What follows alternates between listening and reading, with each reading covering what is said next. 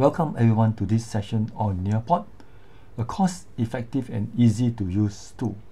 In this session, we shall cover on-the-fly activities, student view, and export to PDF. So let's start with on-the-fly activities. You may add an activity during the presentation. Add activity. There are a few ways to add an activity.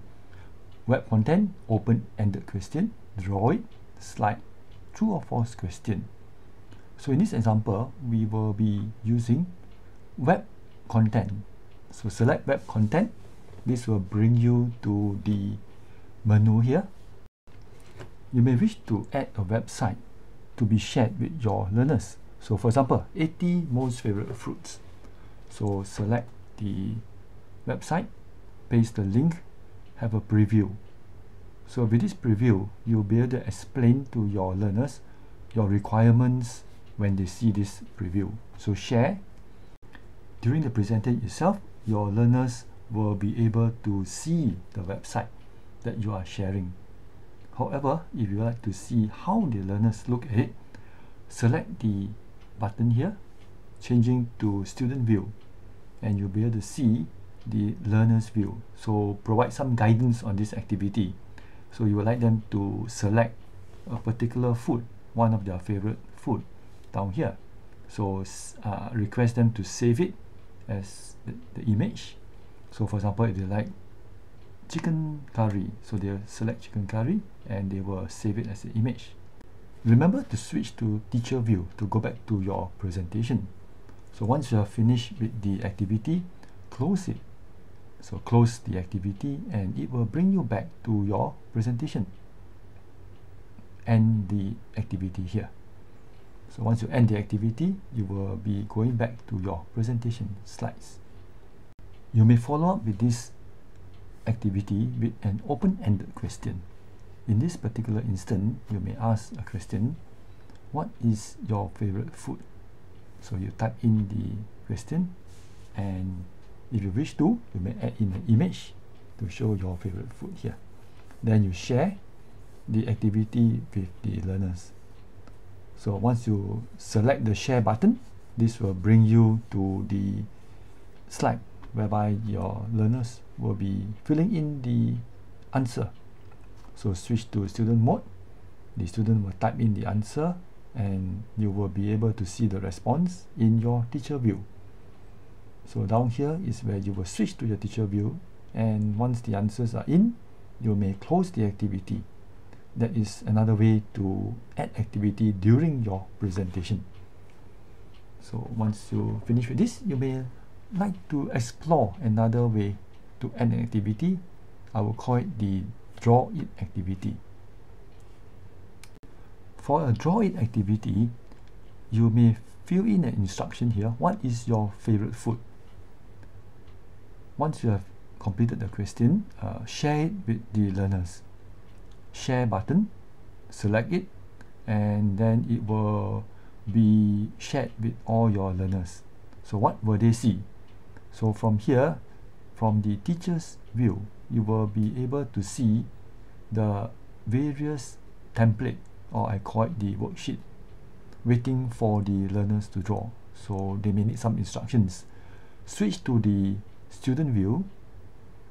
You may provide guidance here as to the various tools that are available. So the learners may write the answer down. So for here, if they like a particular food, they will just write it down with their mouse. Not very nice. So what they can do, they can also highlight the word. May not be that simple to draw or write using the mouse.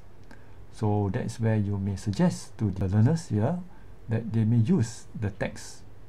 So they type in the text here, enter the text. So you can select the color, size of the fonts, type in the text. So once they type in the text, that's where you will guide them on the way to move or resize the text. So these are all the various ways you may get the learners to enter their answers. So some may not want to type or write, so what may they do? They may do this. They may select an image instead. So they may browse their files if they have it in the drive, or they may Google for an image to reflect or to share with the rest as to their favorite food. For example, chicken curry, search for an image, and from there they will select that image. This is one that they may like. So once they have selected the image, they will then be able to put it in. If they have saved the image in the drive, they may browse their files, select the image from the drive, open it, and it will appear on the worksheet. This is where the learners move the image to a position they are comfortable with. So in this particular case, they move it to the right. So there's the chicken curry word. You may guide the learners on the way to make amendments to their submission or before they submit. So they may erase the drawing or the writing here, and they will revise it accordingly to connect the image to the words. Now, after that, you may have a few functions here: the undo button, redo button, then you have the erase all button and the lock. So let's go to the erase all button. The erase all button will allow you to erase everything on the worksheet. So erase all the drawing, and you can submit your new drawing. Switch to the teacher view. So once you switch to the teacher view, you will be able to see the various responses from your learners. Once you're satisfied with the responses, you may then close the activity. So you say yes, end the activity. So once you end the activity, it will bring you back to the presentation. You may carry on with the presentation. We have come to the end of the presentation. Remember to select reports, then end the presentation for all. So this will bring you to your library. So the next thing about the library is you will be able to select the export PDF function. The purpose of exporting to the PDF function is your slides or your presentation will be in PDF format. Save it. So once you save your PDF of the Nearpod presentation, you may then share it with your learners without going to Nearpod. So that will be an advantage for you, so that the learners will be able to view it as a PDF version. In this session, we have covered on-the-fly activities, student view and export to PDF function.